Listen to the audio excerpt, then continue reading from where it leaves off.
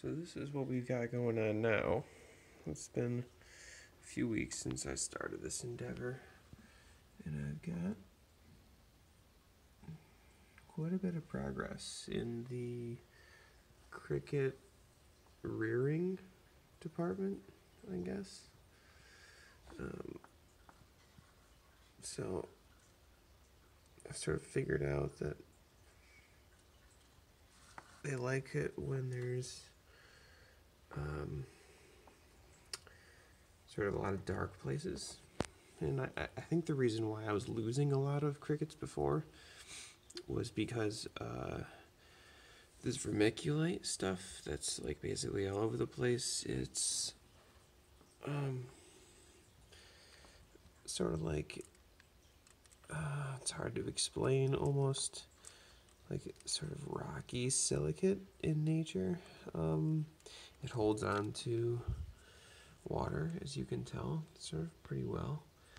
But I think it also slows a lot of bacterial growth. I don't think the bacteria can grow super great on it, so I think that's why they recommended it, because crickets tend to like smell a lot, and you know, they sort of eat everything.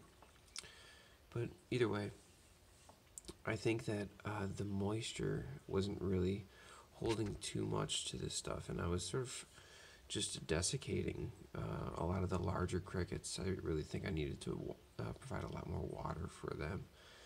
So I just tipped this over here just to try and add sort of another substrate in at least one area. And this way these guys hopefully will sort of get a place that's a little bit cooler to sort of hang out if they really want to. But they do usually burrow, and they really like hanging out underneath the egg crates. But there's so many of them, like as you saw, there's probably, I don't know, you probably saw at least a few, probably, I don't know, 80 to 150 in here. It's hard to count these things, but, and then on each of those there's not as much, but I probably have 200 or so crickets that I'm at least keeping alive for now. And eventually I gotta figure out once they're able to jump out of this thing. I'll give you a little bit better perspective here. Once they're able to jump out of this thing, you know, I gotta sort of figure out what to do there. I think I'm just gonna keep the lid on, but then also add something else to the exterior so that way they don't start hopping around the house a bunch. So, well, we'll see. But the cricket breeding has been a success, at least so far.